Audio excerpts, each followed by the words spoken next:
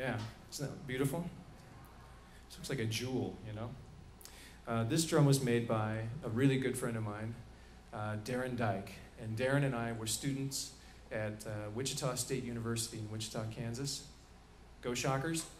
Anyone? They had a good baseball team for a while. I don't know what happened to that.